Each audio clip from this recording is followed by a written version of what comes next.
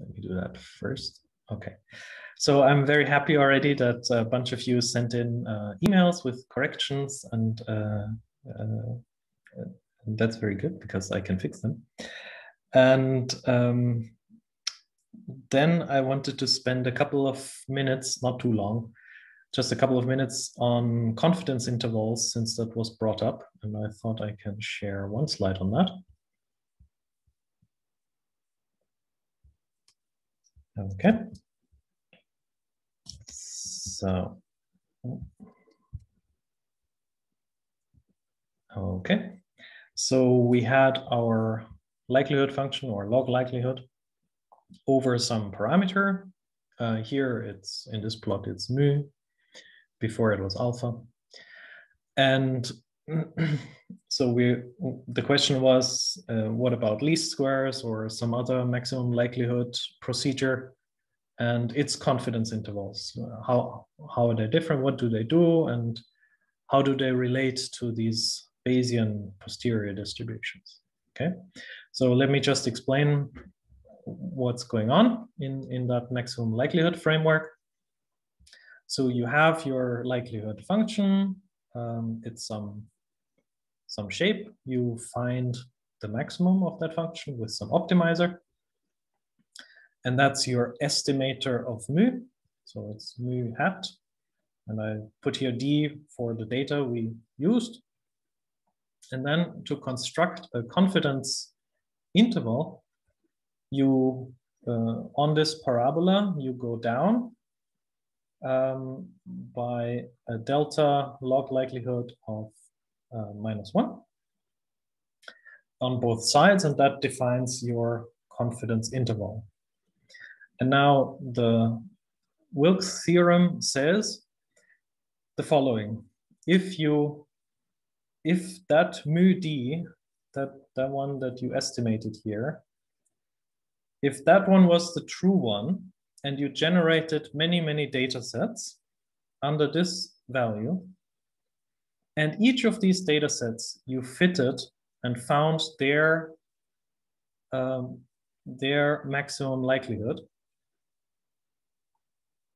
and for each of them you would make this confidence interval, then the true value, this mu d that we used to generate these data sets, this mu d is contained in those confidence intervals 68% of the time. Okay. So we made a bunch of assumptions, and Wilks theorem, for this to hold, we made a bunch of assumptions. So first of all, the log likelihood has to have this Gaussian shape, at least where we are interested in it. So it cannot be cut off, cannot be at the boundary. Then the model has to be linear in the parameters. And that's also the case if the number of data sets is extremely high. In that case, the likelihoods tend to become Gaussian.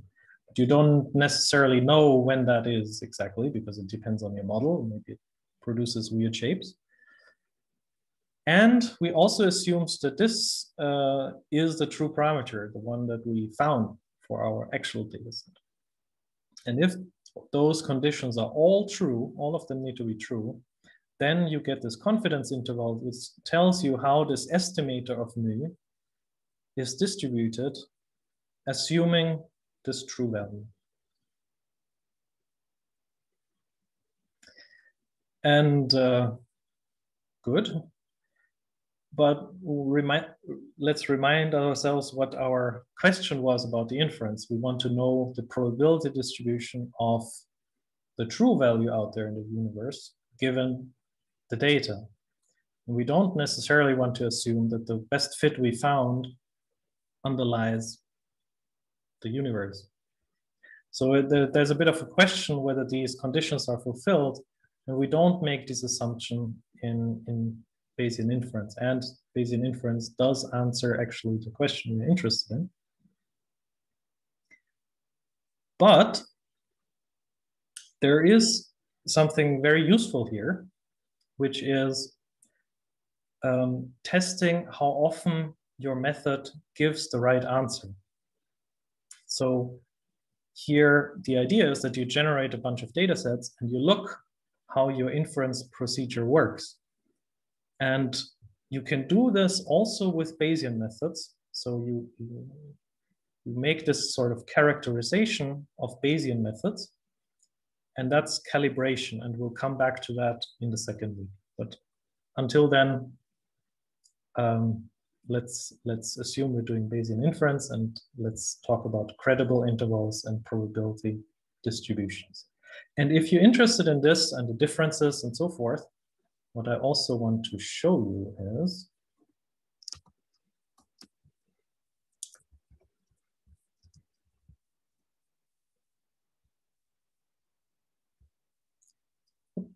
as we saw, is if you in the folder go to the books and papers notebook, I put here a bunch of books and links if you want to read more about various topics, or if you want to have the material presented differently.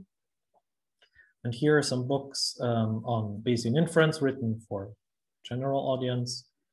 And this one, for example, is very long, but good and available for download. And then here are a bunch of books written for people working in physics or in astrophysics who are interested in this, and they of course use a slightly different language, so it might be more accessible for you. And in particular, this book talks a lot about what's the difference between confidence and credible intervals, how do Bayesian and maximum likelihood methods relate. So if you're interested in this, it's not a very thick book, so I would recommend having a look at this. And these two are very commonly recommended by people. And then here are a bunch of other people's lectures and courses. So if you want to have a look there, you can do that. And down here, I put links to a bunch of papers. And what I want to do in the sort of second half of this week is to go through some of these papers and discuss what researchers currently are thinking about, what they're struggling with in these methods, and how to improve them, and what the limitations are, and how to diagnose them. And so for each method that I will introduce, there are sort of state-of-the-art references here, and you can already have a look, but I will scroll through some of these papers, and we'll have a look what people are interested in at the moment. Okay. Any urgent questions or concerns right here? Otherwise, I would move on. We have also gained the capability of making breakout rooms. And, oh, and I wanted, oh yes, so there I probably made a mistake there for, where was this? So here it's a delta chi-square of 1 and then a delta log likelihood of a half. Yes, that's a typo. Thank you. Okay, so let's pick up where we were. So we made probability distributions. We did a bunch of stuff with it. And now we wanted not just to do this in one dimension, but also across multiple parameters. So we so far made many simplifying assumptions. We assumed that beta is exactly -3. And we also assumed something about the period uncertainty, so how accurate our measurement was. We assumed that there's no metallicity. And now we want to loosen some of these assumptions, and we'll start with beta. And so we also want beta to be a free parameter. So we will define a grid also over that. So here's my beta grid. It goes from -5 to 2. I again assume it's a flat prior in this case. Here is the center point of each grid step and the width of each grid step. And I will need that to define probability masses.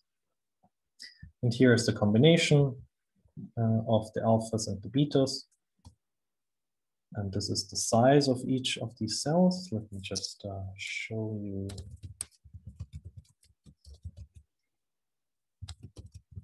I should be able to plot this grid somehow like this, I think. Yep.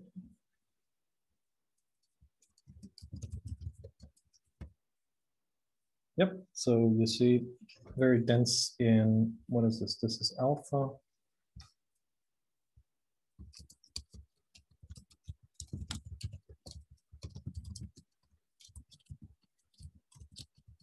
And then here we have beta, and that's our grid.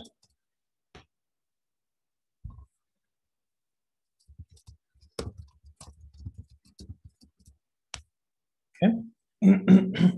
Now we compute our likelihood function at each of those grid points. And we multiply on our prior density for each grid point. It's exactly the same as we did before. We sum up the posterior for the normalizing factor for the evidence. We make sure the posterior is normalized, and it is. Okay. And now we plot our posterior distribution. And here it is. So alpha and beta, and in gray, you see the posterior probability on it.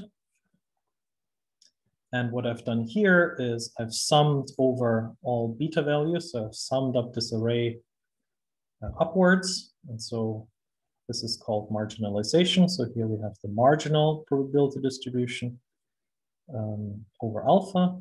And here's the same thing, but over beta. So I sum up over all the alpha possibilities.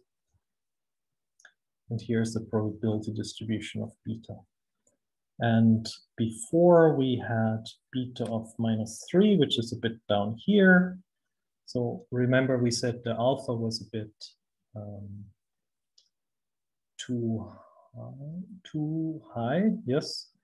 And now you see it allows slightly lower alpha values if we have beta a bit closer to the actual simulated value.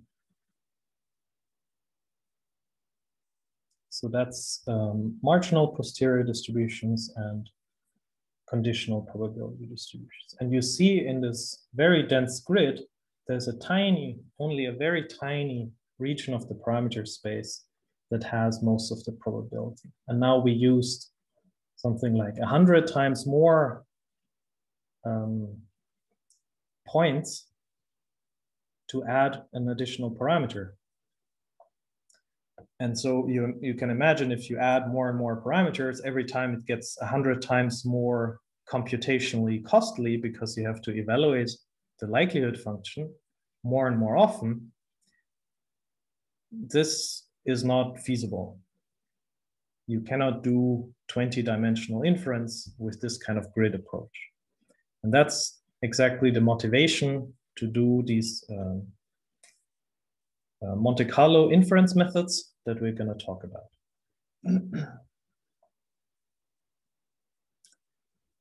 Here are some words about this normalizing factor that so far we just used to normalize, but it actually has some interesting properties. And now we can look at those. So we have the evidence from one model where we had just alpha being a free parameter. And we have the evidence computed for the second model where alpha and beta are free parameters. And here are their values. For beta fixed, it's this. And for beta varying, or beta also being a free parameter, is this now. And what you can do now is, if you look at this again, you have the probability of the data given a model. You can again apply Bayes' theorem and multiply this by the probability of a model. So up here we have probability of the data given a model and a prior on the models, on that model. And then on the left here, you have a posterior on the model. So the probability that that model is the correct one, given the data. And on the bottom, again, we have a normalizing factor, which is just summing up over all the models. In this case, we only have 2.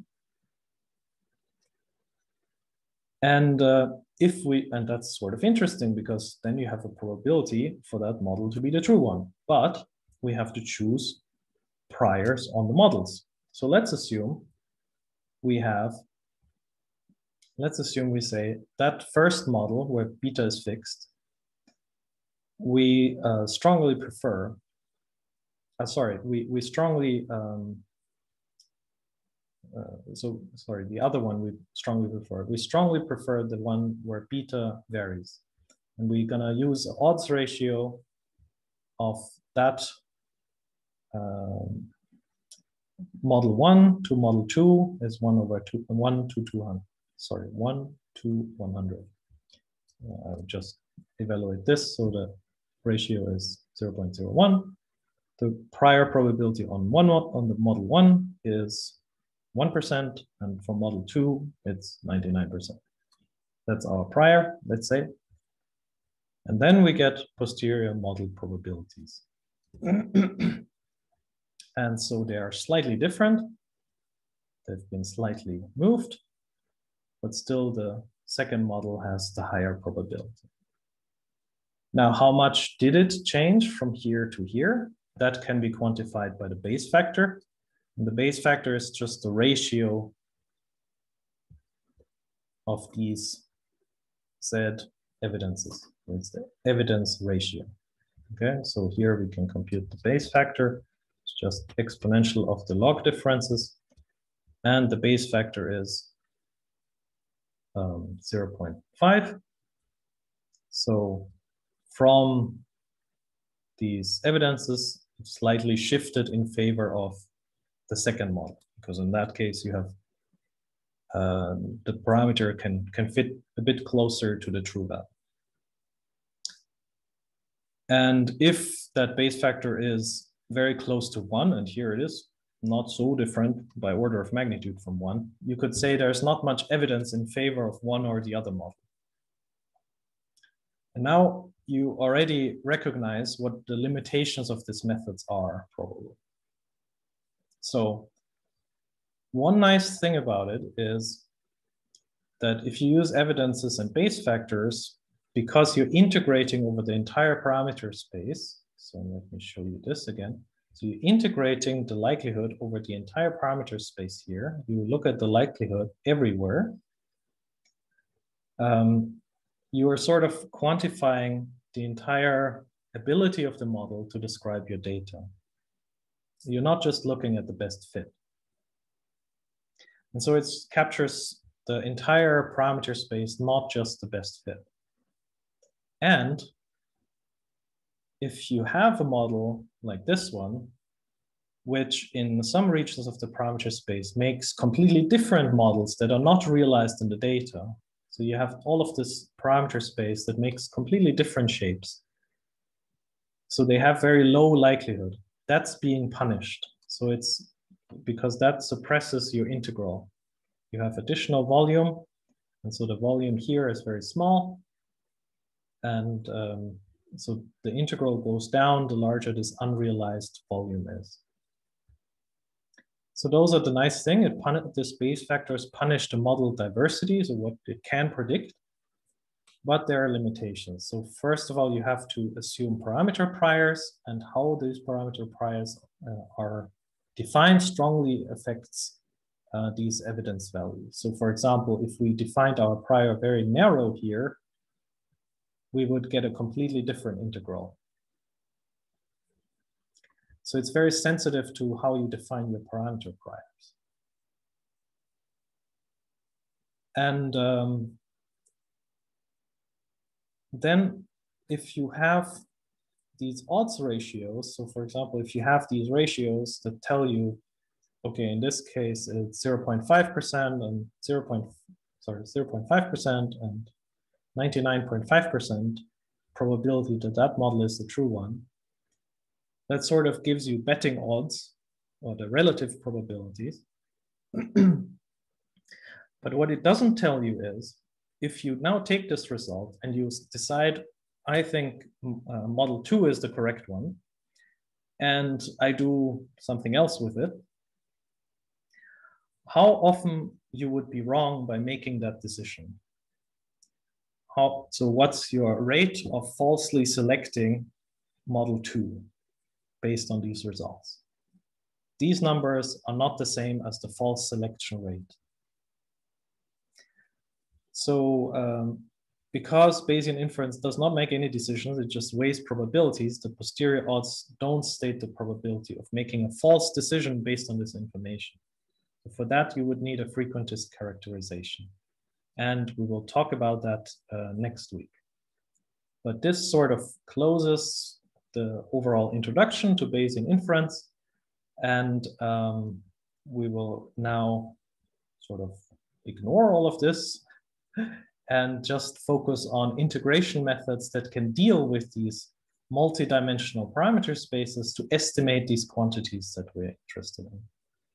So I would like to take a 10-minute break here and ask you to fill out this form and then move on to this importance sampling notebook and start plotting the log likelihood function in this cell, in this to do by you cell. And we're gonna try out splitting you up into breakout rooms. And yeah, you can get started on this, where we have this sort of banana function as a toy function over our likelihood space, or over our parameter space. Before I break into breakout rooms, I see there are some. Okay. Are there any questions at this point?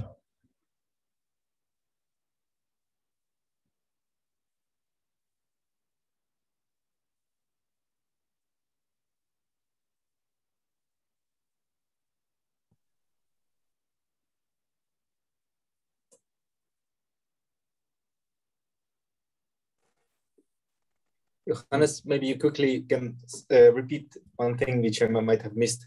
We see that one model is worse than another. What is the main number I can give for the comparison? I mean, what's the number that summarizes that one model is worse than another? Right. So what you have here, it's basically this, or here's the formula. So for each model, you can compute its posterior probability. And here we computed the posterior probability for model 1 versus model 2. So it's basically the ratio of those two is called the posterior odds ratio. And that's the relative probability of those two models. So this is only a comparison among models relative to each other. This is not an absolute criticism of one particular model. And for those, we will have more discussion next week. So then the number I get is 10 to minus 4 to 10 to minus 3, right? How do I interpret this number? So if you take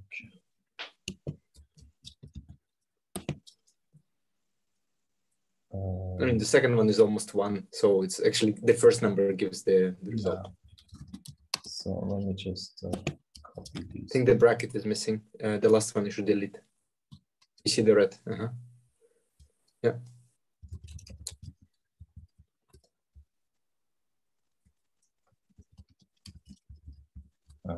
Okay, so yes, you're right. So what you have here is, some number, let's say 0.5%.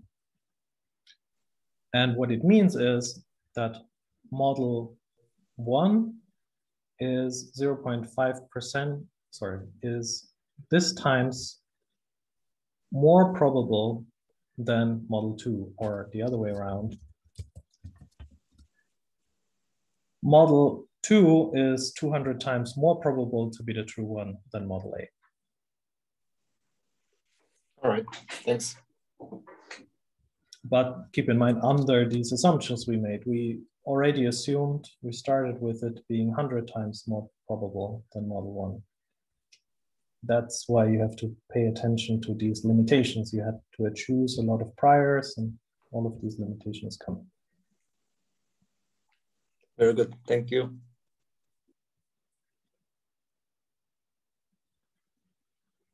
More questions?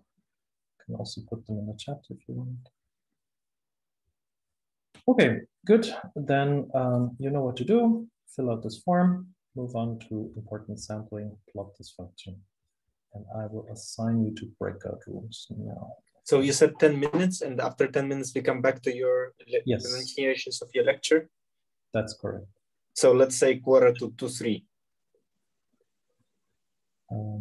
Yeah, we can do, yep, sorry, what did you say? Well, in 15 minutes, 2:45. Yes, that's good. Yeah, 14:45. And we'll make 4 breakout rooms. And let's see if that works. Okay.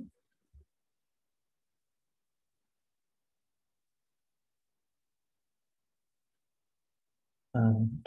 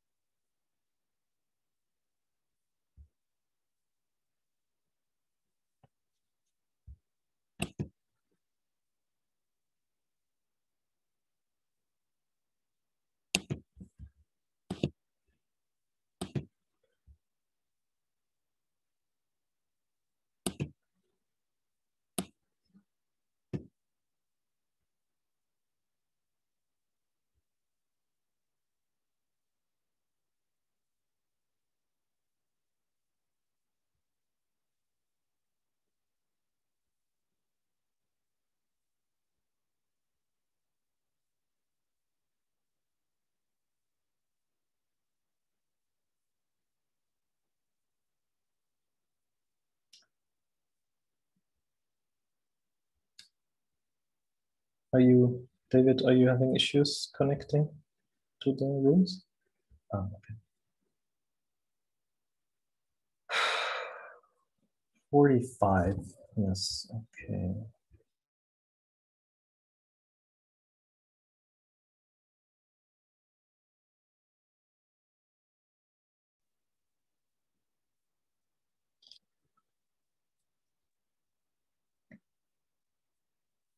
So welcome back.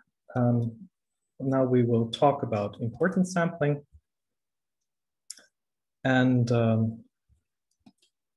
me just share my screen here. So before we talked about Bayesian inference and all these good stuff. And now we will sort of forget all about this and just use a toy likelihood function over a parameter space and try out different methods to integrate and to get posterior probability distributions. And so we will use this parameter space, which has length 1 in each dimension, and we will use sort of this toy banana function to have a toy problem to work with. And so here it is. It's based on the Rosenbrock function, and and here is how you call this function, and it's defined over the domain -12 to 1/2, so that the integration bounds are of length 1, makes it a bit simpler. And at the moment we only use 2 dimensions, and you can try later to go to 10 or 20 dimensions and see how the methods fall apart. And but at the moment we stick with 2 dimensions, and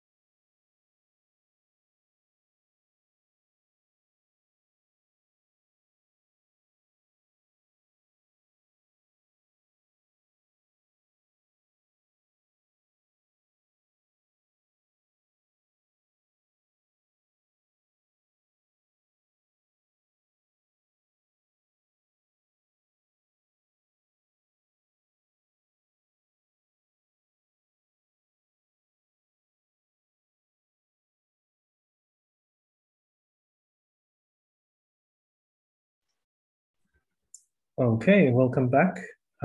Johannes Diel will present one possible solution to this exercise. Please go ahead. Okay, let me just share my screen.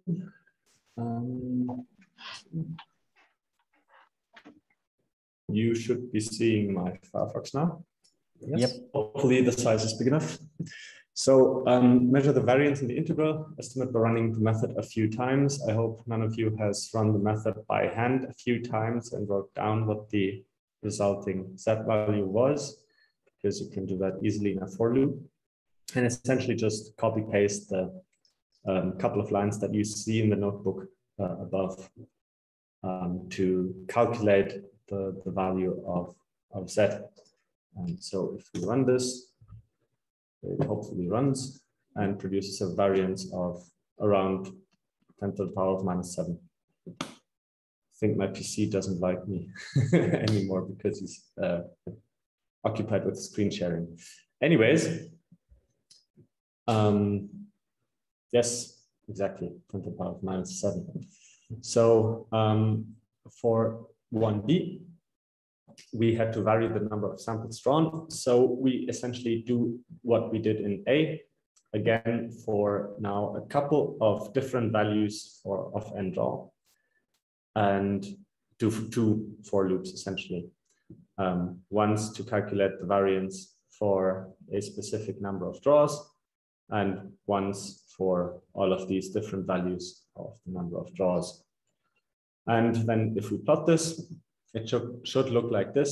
So if the number of samples that we are drawing goes up, the variance of the integral goes down, which is as what we expect, because it should converge to a specific value. So the variance should become 0 for infinite samples. Now, in part C, we were also asked to compare it to the prediction of the variance of the function f over the number of draws. And so we can also overplot this. This works, great. And see that the trend line is definitely equal. For my specific realizations, it seems that the variance even is a bit smaller than what we would expect, which is not necessarily the case in all realizations of the data, but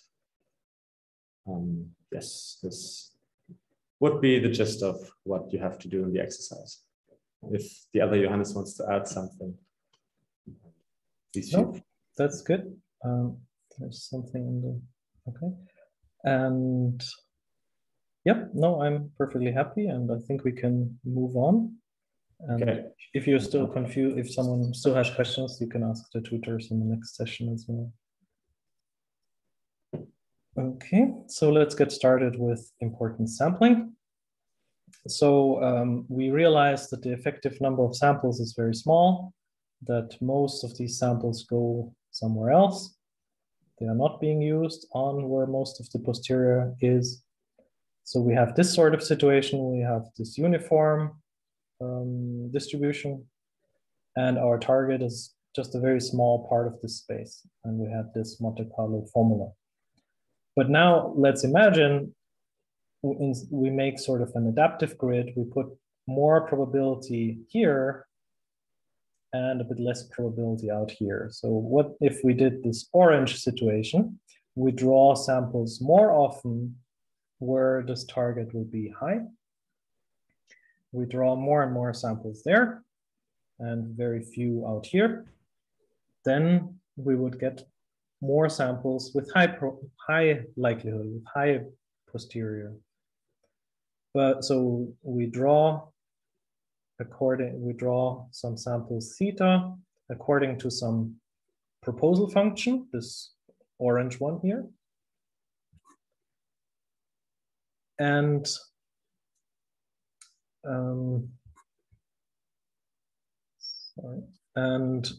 but now we are sort of biasing ourselves to here. So any evaluation of our target function, that's this one on top, has to be down-weighted by how often we would draw there, right? So we have to downweight by this orange curve all the samples that are drawn here. So we take our target and we reweigh it by this importance function, but otherwise it's the same formula, and you can imagine if I is the uniform distribution, it's exactly the same. So let's try this idea. We define a narrow Gaussian centered at 0.1, 0.1, because that's somewhere here, probably where the peak is. And so that's the center, and the standard deviation of our Gaussian is also 0.1. And now we draw a bunch of points, we evaluate the likelihood, we make exactly the same plot. So here are our points. You see they are biased towards this region. We never draw out here. And maybe it's hard to see here, but maybe the more hit this high probability region. Now we know our proposal is biased. So we take the Gaussian probability distribution that we draw from. We know it's a normal distribution, and we can use this probability density function to look how biased each sample was. So for each sample, we evaluate the probability of our importance function, and that's what's shown here. That's just our Gaussian, has high probability to be drawn here and low probability here. And now we just divide one by the other, as we said before. So instead of doing this, we divide by this importance weight, this one. And here it is. We again take the likelihood, but this is now from the biased samples. And we divide by this proposal importance, and we again compute the sum divided by n. So that's just the mean. And if I had run everything, then I would get here again my integral. And now we can ask, well, okay, now we have different weights. What's the effective sample size now? And the effective sample size is 100. And so you see that we have more samples in the interesting region. We have sort of a finer resolution of our target function. And now we can do a bunch of things with these samples. We have the weights, and we can use those weights to look where most of the probability lies in this space. Here we just integrated or averaged them up, but we can actually look where most of that probability mass is. And here I just take the samples and use the weight and make a histogram. And here it is in parameter 1 and parameter 2. These are the marginal posterior distributions. That's something we're interested in. And you can also take these weighted samples. They all have these weights attached to them. That's a bit annoying to carry around. Would be nice to have equally weighted samples. And we can do that by basically by drawing with repetition. And there's a nice function, numpy choice, where we say, okay, here are our weights. We want the number is the effective number of samples, for example. And this tells us which one we should pick. And some might be repeated, that's okay. And in this case, then, if we do this, we get posterior samples that are uniformly weighted. So all of them have equal probability to be the correct answer, if you will. And now we will break out again into breakout session, and you are asked to have a bit of a discussion on these issues and ask your tutors about any of the questions that came up so far.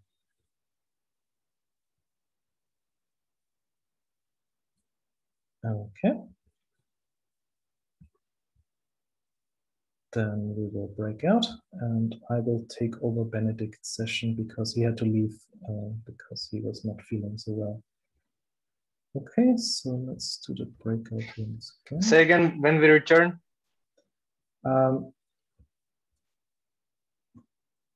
We will return in, let's see, what time is it now? Let's keep it short, let's say past. And we will have another breakout where afterwards where you can continue if you don't finish everything. So 3:30. Okay.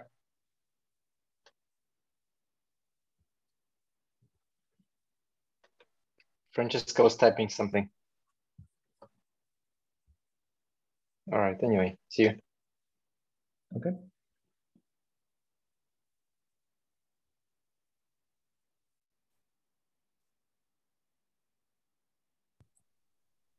Okay.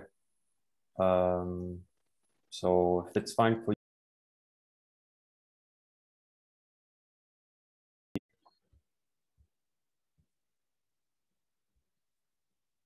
Let me share the screen. Right. So I know it wasn't a lot of time, but maybe you can still think about these questions a little bit. So basically the idea was that the ideal proposal would be the target proposal. So the target function itself. Then we would very efficiently generate points at exactly the right locations in our space. And the ratio would be a constant. That constant is the normalizing constant. But we don't really know a way to generate samples like that. And you can think about why that is and how you could work around that. Okay, so now we have a short interlude and then we'll be in breakout rooms again. I just want to show you how we evaluate how good this importance sampling is. So we already talked about the variance of this integral. And now, before we use this uniform sampling, and now we look at this importance sampling. And I think I accidentally changed notation here. So before I called this I think. So this is our importance proposal function. And we took the ratio of our actual function divided by this importance function to, again, get rid of our sampling bias. And now the formula has also changed accordingly. So the variance of this integral is the variance of that ratio. And it again declines with the number of draws. And you can see that the variance becomes very small if one is proportional to the other, because then it's a constant, right? Then the variance on that would be 0. And let's try it out. So now I will take the standard deviation instead of the variance. And we had this before, so we can take the weights from the uniform sampling, from the unbiased sampling. And here is the standard deviation of Z. And we can take the standard deviation from importance sampling. And here it is. And now you can discuss which method of those is better and whether this variance stuff, where does this come in the effective size, effective sample size, effective number of samples formula. And then we will continue with the exercises, exercise 2 and 3. The other 2 are homework exercises. And there's again a form which asks you what you learned today, and then you're free to leave. So I will again stop here with the lecture and start the breakout rooms and interrogate your tutors, and please be active and turn on your cameras.